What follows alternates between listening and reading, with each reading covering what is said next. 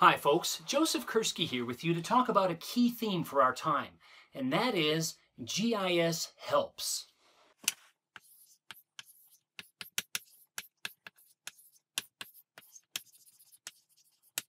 GIS helps.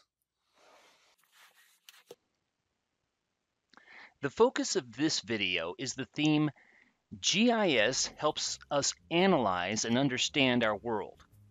Putting your points, or lines, polygons, imagery, or grids on a map is not the goal. Putting your points, lines, polygons, imagery, or grids is not the goal, folks. What? Yes, I wish to submit to you that putting your data on a map is not the end goal.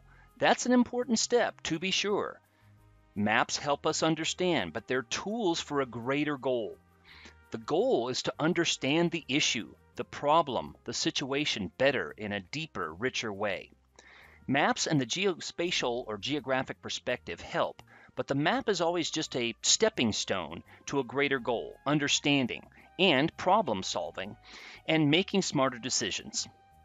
What I mean by smarter decisions is as follows.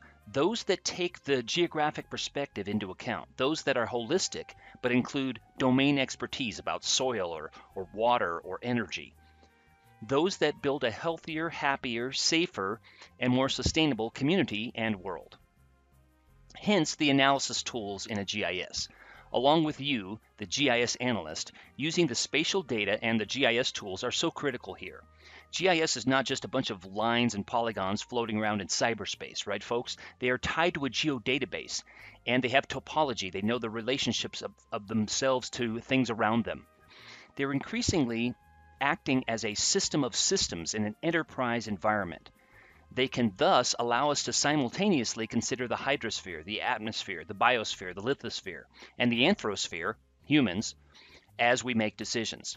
They allow us to consider the pros and cons in every sphere of every decision that we make. Pretty exciting when you think about the implications. Thus, we minimize making decisions in a vacuum where years later we say, oh, we never thought about that, we never knew that would happen, and maximize decision-making that is of positive benefit, ideally to each of these spheres that I mentioned earlier. Now, I'm a realist, and we all have some complex and difficult decisions and issues that we're facing. People are fallible, and so are the tools and the data. For more about being critical of data, see our Spatial Reserves data blog. But the use of GIS in a decision-making environment, in government, academia, nonprofit, and business, will help more decisions to be made wisely with data. Yes, data-driven decisions. It's not just a buzzword. It's actually solid, and it's actually something we need to pay attention to. But also, what I believe is even more important is people-driven decisions with thoughtful sensitivity and level-headedness, with a vision of the future that we want to build. Thus, GIS helps us understand our wonderful, amazing, complex, dynamic world and all that is in it. Thanks.